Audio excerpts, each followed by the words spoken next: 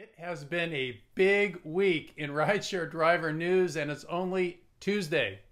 In this video, we're going to focus on news that came out of California yesterday. A California judge ruled that Uber and Lyft must classify their drivers as employees. So in this video, I'm going to give you all the details about that, and stick around because at the end of the video, I will tell you whether I think Uber and Lyft drivers will ever truly be classified as employees. Hey everybody, it is Jay Cradeur with the Rideshare Guy, and flying the colors, yeah? Beautiful polo shirt. We should really start selling the merch, you know? Pretty cool. All right, so big week, and it's only Tuesday. Yesterday, Uber announced 9 proposals so that drivers can have better working conditions. Dara Kay, the CEO of Uber, penned an op-ed article in the New York Times. And our very own Ari, the Rideshare Guy Campbell, interviewed Dara Kay. And you can go, the link is right below this video, and you can see, there it is, the interview. It lasts about 30 minutes. I watched it last night. Very, very interesting. Okay, number one, what the heck's going on? What the heck is going on? So let me put this into some perspective. In December of 2015, I started driving. I made a good living. Rates were good. There was surge, multiplier surge. There were bonuses, fat bonuses, like $500 if you did 120 trips. Life was good. Drivers were not complaining. At least not drivers that I talked to. But then over the years, Uber started and Lyft started cutting our pay. They changed the surge. They decimated the bonuses. And these are things that happen to employees, not to independent contractors. So there is this groundswell of angry drivers saying, this isn't right. If you're going to impact our livelihoods this way, we should be classified as employees, and we should have all the benefits. Benefits like unemployment, benefits like overtime, paid time off, things like that. So that's the background, and that's why in California, we passed a law at the beginning of the year called AB 5. And there are other laws in other states that are either up for a vote or that have passed that say, basically, if you read the letter of the law, by definition, drivers are employees. So that's what's going on. And as you can see here, Bloomberg law, Uber and Lyft must convert drivers into employees, judge rules. So that's the news. A judge looked at the whole situation and he ruled that yes, Uber and Lyft, you must classify your drivers as employees and give them all of the legal protections that an employee is legally entitled to in the state of California. Okay, number 2, drivers take legal action against Uber and Lyft. So many drivers feel they have been gotten the short shrift. Yes, that over the last 4 years they have not gotten paid the right amount of money given how they were treated by Uber and Lyft. So this is a big win for those of us who have gone into arbitration. Let me share some quote from Mark Potter. He says, in his ruling, the Honorable Judge Ethan Schulman characterized Uber and Lyft's motion as attempts to delay or avoid determination about whether they are engaged in ongoing and widespread violations of AB 5, but dashed those aspirations by explicitly finding their motion groundless. So what he's saying there is that Uber and Lyft have been fighting against AB 5, right? They put up a legal argument against AB 5, and this is what the judge has determined.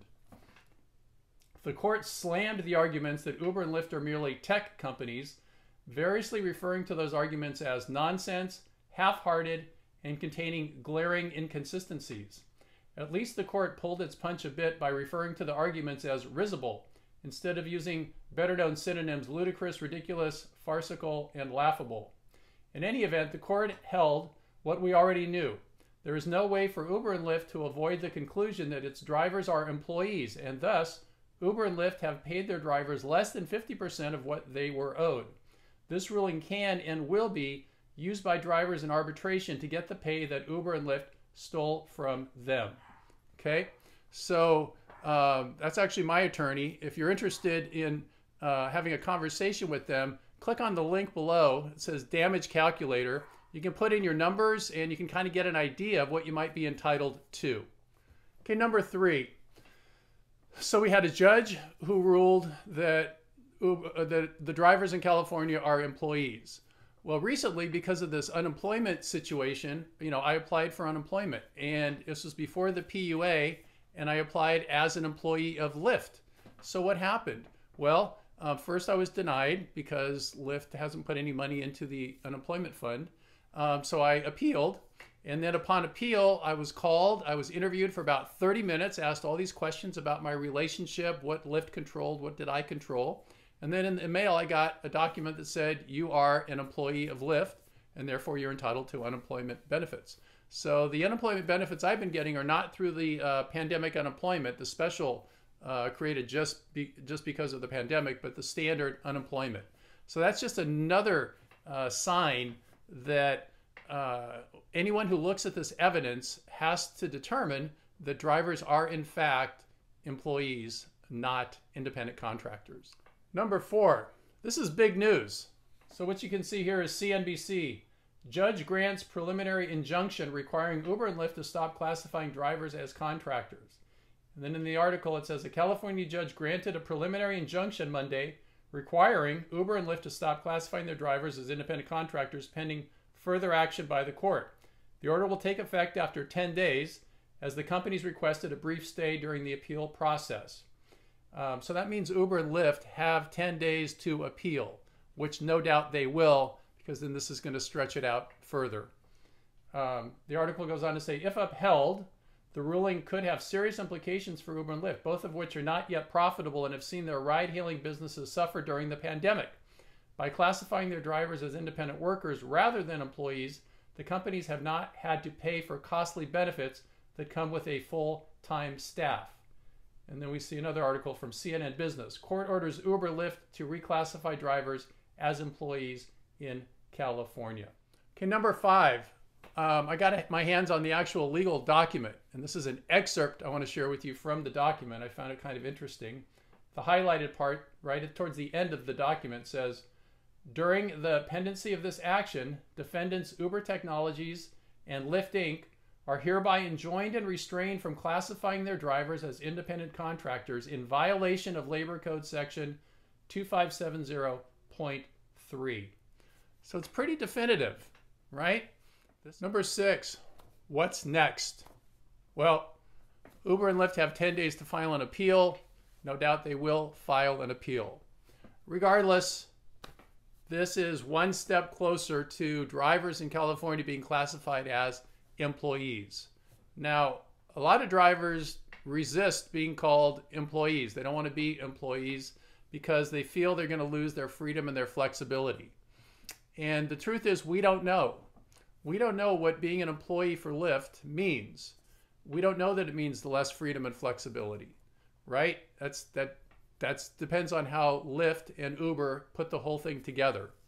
Definitely there would be more money as employees because we would be entitled to all the benefits.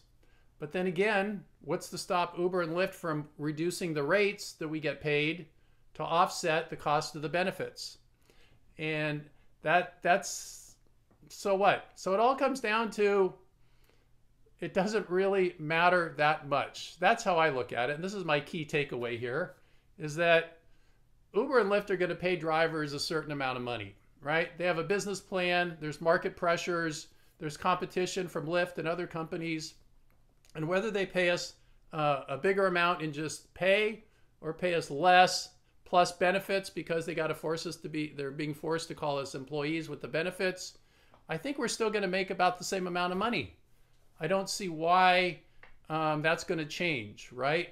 They're in business. We're an expense called the driver, and they're not going to, just because they have to call us employees, balloon that up. They're going to adjust, right? It just makes sense. This is my prediction. So we may be classified as employees. We may be classified as independent contractors. But the bottom line is we're going to go out and drive, and we're going to make some money. And whether we make it in bonuses and pay, or whether we make it in pay and some benefits, it's still money going into our accounts, and it's going to be up a little bit or down a little bit like it always is. And in the end, we're going to drive, we're going to make our money. So that's my key takeaway. It'll be really curious to see what happens next, and we will be sure and keep you informed, okay? Again, if you want to watch Harry's interview with Dara Kay, the link's below.